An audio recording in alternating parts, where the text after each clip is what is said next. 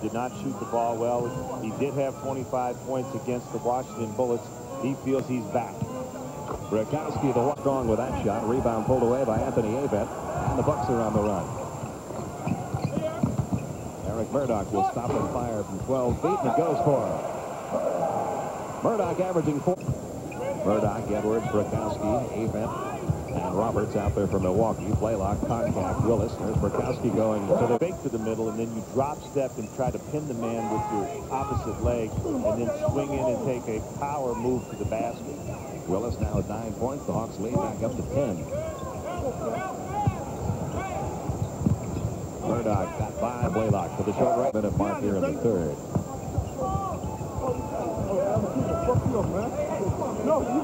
There's a wide open Roberts. Back up to 8 or 10 like it was for most of the first half. 5 seconds left in the shot clock. Augman turns the ball over to Mike Brakowski. Nice pass to Murdock. Murdock off the glass for 2. He has 6. Augman, but he made a tough decision. He held the ball a little bit too long. And there's another Atlanta turnover, and Milwaukee can tie it up this trip. Blue Edwards. And we're going to play now again trying to punch the ball inside. Look at the white shirts converge on.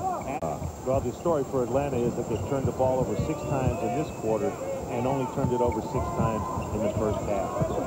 Milwaukee really stepped up their defense. Avent almost lost it. Sends it all the way out to Murdock. Murdock for 3. Eric Murdock gets the 3-pointer. Technical foul, and Kevin Willis hanging out of that rim a little too long. A little extra French pace. You know, it's hard enough to win any game in the NBA, and winning on the road is difficult. So if you're playing good, don't mess it up. Blue Edwards is good.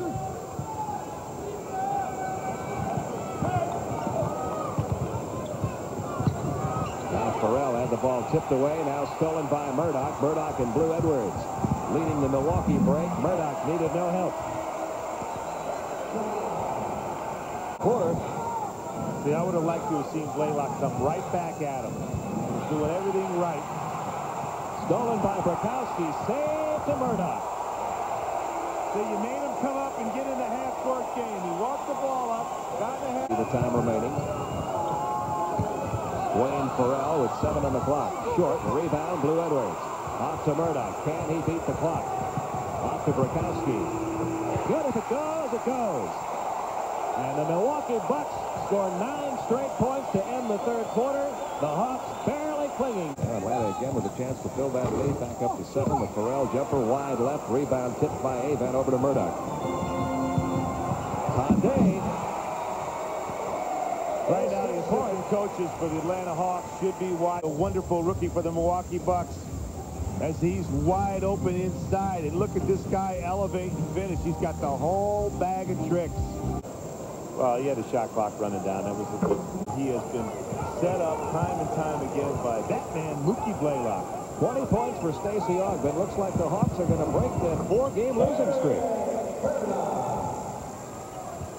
And the amazing thing about the Hawks this year.